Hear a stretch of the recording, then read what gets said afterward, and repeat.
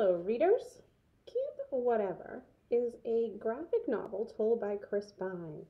And our main character, Willow, here, she does not want to go to the same camp that her father went to when he was little. It is just all kinds of nonsense.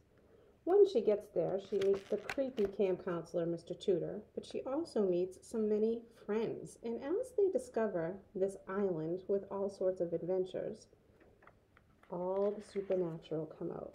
There are witches, there are unicorns, there are gnomes, there are Bigfoot, Sasquatch, and even a werewolf or two. So, if you like campfire stories, maybe this is the one you read around October time, and you like graphic novels, campfire stories, the Camp Whatever is a story for you. It is the first in a series by Chris Bine.